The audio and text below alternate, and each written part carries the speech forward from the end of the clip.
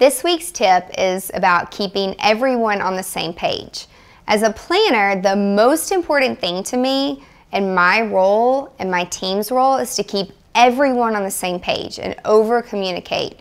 We over-communicate with the hotels, the vendors, the transportation company, the wedding party, the family, the bride, the groom. We want to make sure that everyone is on the same page.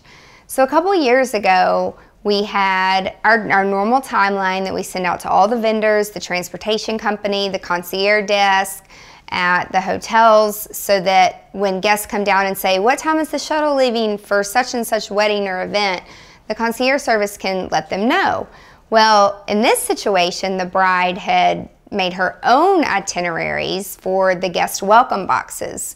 So we had over 100 guests check into the hotel and receive an itinerary that had a schedule for transportation that said one thing, and then my timeline, which was sent to the wedding party and the family, said another.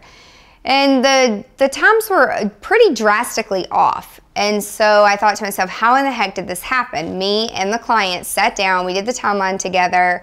It was just a typo on her part. And she didn't send me the itinerary to proof it, and honestly, I didn't think to ask for it, because I assumed that she would look at the timeline and just transfer the times that the bus schedule set on my timeline to her timeline for the guest. And so you can imagine what transpired out of this. So not only did probably hundreds of phone calls and text messages have to be sent out, text really wasn't big at that time yet, so it was more phone calls, when if I had done the itineraries or if my team had done the itineraries, that way there would have been no communication, or only if I had asked to see her itinerary and make sure that it was proofed before it had been printed, then none of this would have happened.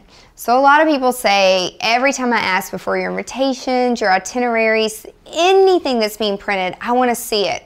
I want 5 sets of eyes to look at it and make sure that it's correct, especially a transportation timeline, so that the wedding party, the family, and the guests, they all know what's going on, they have the exact same information, and you don't look bad as the planner keeping things off track when things are not on track. Did you like this video? If you did, like it, subscribe, and share it with your friends. You can even leave me a comment, and if you have a wedding planning question, send it my way.